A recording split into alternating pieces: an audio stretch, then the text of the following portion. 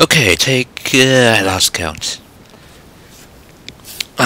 Previous times were out of sync or I was interrupted. Hopefully this will stay in sync and everything. Oh, you're not supposed to hear this. Hello everyone, this is I'm Blender Dude. Weekly update. So it's supposed to be at least. It was on Friday, but that one got out of sync. Anyways, you can see from the background, I tried to make that, but I have failed. First thing you'll notice is no sprinkles. The reason for that is the sprinkle, the way you're supposed to do it in Cycles did not work out for me. It made the icing disappear, the frosting. So I had to improvise because there was no way around it. It was the Cycles build that I had. Secondly, this is way too thin to be a donut. Again, that's the fault of the Cycles build that I had. It didn't have the option in which you're supposed to make the donut. Third thing I noticed just now is I was a little too lazy in the placement. That was my fault. But yes, that's it. I actually did it. I actually found it a lot simpler than I thought. Plates are just circles that have been extruded. I found that out of after a bit of guesswork. And the bowl over there in the background is just a UV sphere cut in half. The spoon, that's too blurry for you to see because of the defocus thing I had on it. It's a cube. That was probably the hardest thing to model out of all of these. But yes, the link in the description shall be for Enterprise's tutorial. He explains to you the difference between the Blender render and Cycle. Where is it? Blender render and Cycles. Difference is actually quite phenomenal. He also explains around the 17th minute how you can create the donut in under 10 seconds. I thought, oh cool, I can learn how to make a good looking donut in under 10 seconds. This will be done in no time. However, if you can hear and listen. How you can create a donut. First you add a torus, you then use the fluid simulator to drop another torus on top of that to create the icing. Then you model around about 6 sprinkles. You would give them different colors and then use the particle system to distribute that over the top of the icing. Very simple, very easy, and there you go. You have your... Okay, I don't know about you, but throughout the whole thing I was like, wait, slow down! And I know there's at least one other person who said the same thing.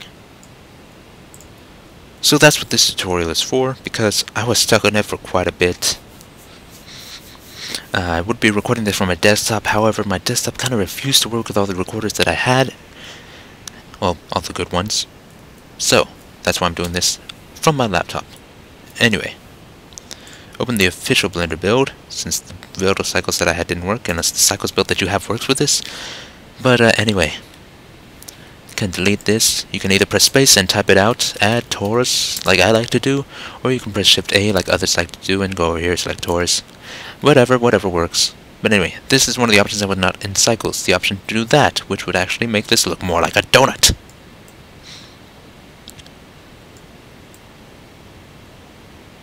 This is a donut, ladies and gentlemen, especially after hit shading smooth. That is a donut. That's a donut. In fact, it's so good a donut, why don't we make this? Yes. Anyway, press Shift D, then hit Z to bring it up on the Z-axis, scale it down with S, and scale it down on the Z-axis with S and then Z. Do that again. I'll say that's fine enough. Again, don't want to take too much time. Previous attempts were out of sync, so let's hope this remains in sync. Next part is to add a cube, then scale it up so that both of them are inside. Press Z to go into wireframe mode. I'm sorry if I'm explaining things too fast to you. Again, I don't want to waste too much time on this. I have done this too many times already. Anyway, they're both clearly in there, so select the main donut. We can go ahead and go over here and rename this to donut. Dronut.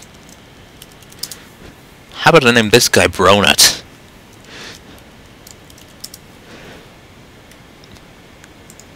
It came from the main donut. It's a Bronut. Anyway, select this, make it fluid. Physics, fluid, fluid. Fluid, and this will be the obstacle, that way the fluid doesn't just randomly flow through it. And this is of course our domain, so that it can say, okay, I'm going to calculate all of this within there. Hey look, it remembers take, I don't know how many, that's cool.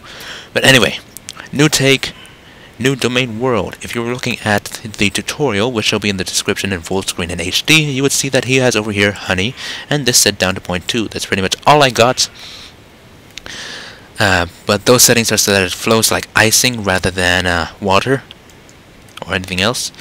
Normally, you'd want to go over to edit mode by pressing tab and then hit W and select subdivide smooth so that the icing actually looks better.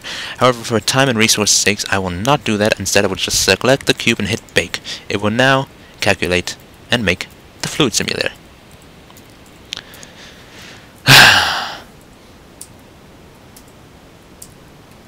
So how's your day been?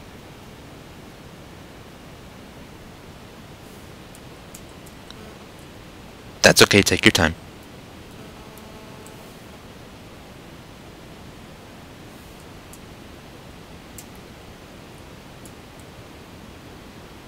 Oh really, mine's been kinda...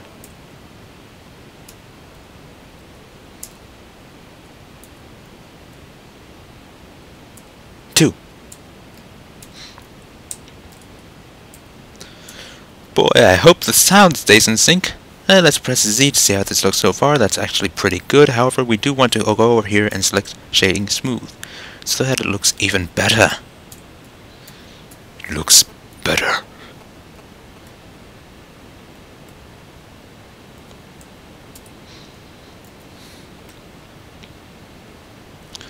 Almost done, at least to a desirable or a good looking result. Well, a result that will work for us.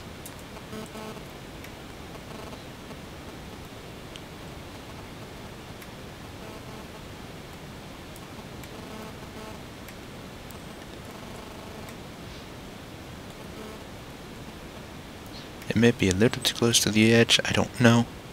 You may want to make the domain bigger.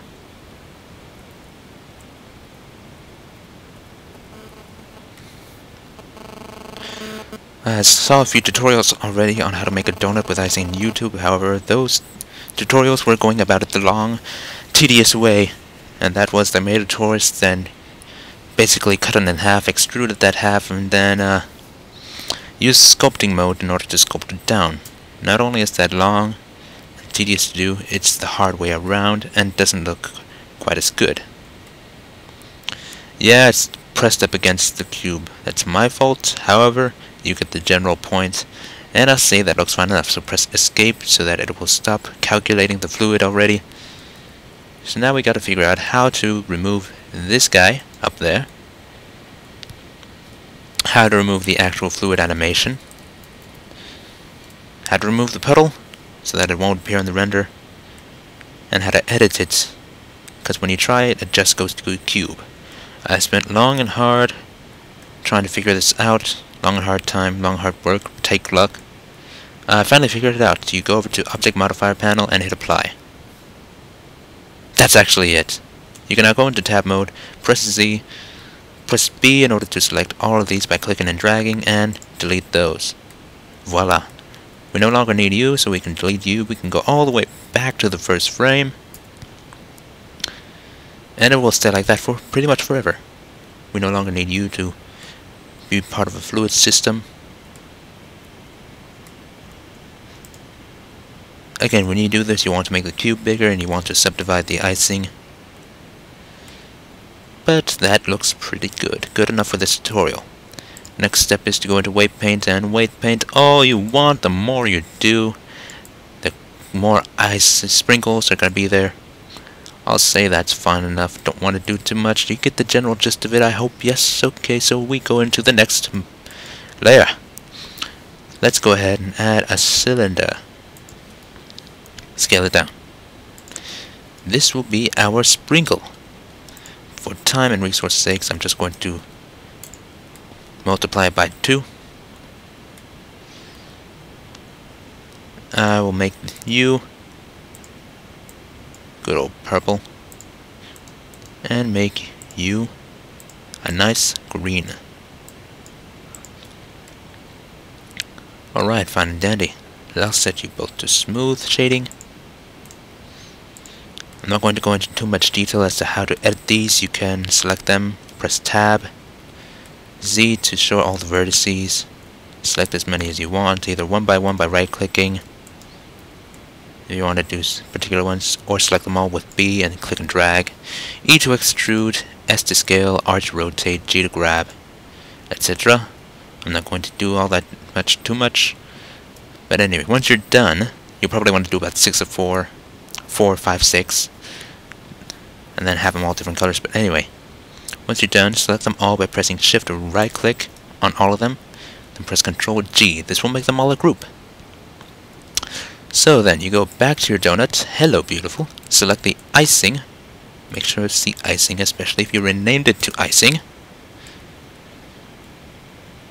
Go into particle settings, make a new one, and rather than emitter, because that won't work properly, let's make it hair. Yum, a hairy donut. But anyway, we can scale down and up the hair going over here. But let's make this group first. And remember that group of sprinkles we just made?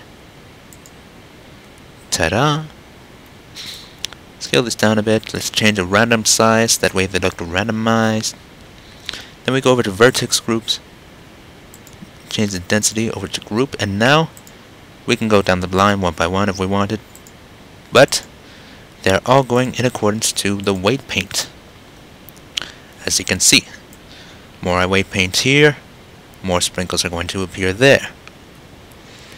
That's it. That's the tutorial. That is how Andrew Price does it. Again, I'm not responsible for this stroke of genius.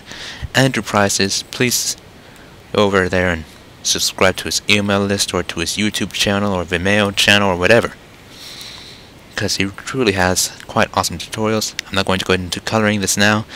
You just basically get how to model this donut in more detail than Andrew Price goes into.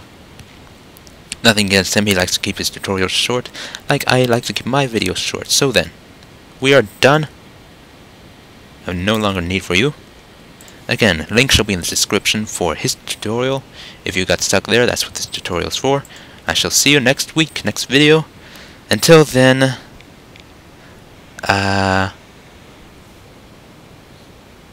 laters.